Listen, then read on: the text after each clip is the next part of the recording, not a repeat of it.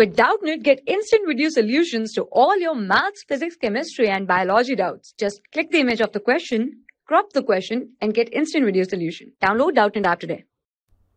Hello everyone, let me explain this question to you. A ball is thrown straight up.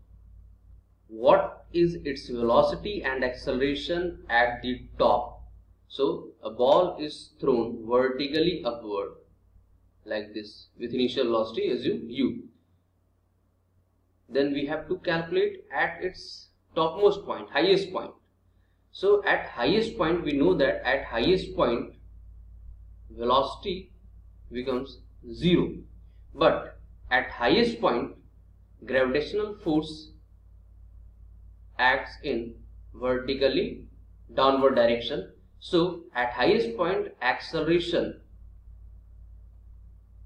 of particle will be equals to a force acting on the particle divided by mass of the particle, which is g in downward direction. So at highest point velocity is 0, but acceleration is small g, which is approximately equals to 9.8 meter per second square in downward direction. So I hope you have understood the explanation. Thank you. For class 6 to 12, IIT JEE and NEET level.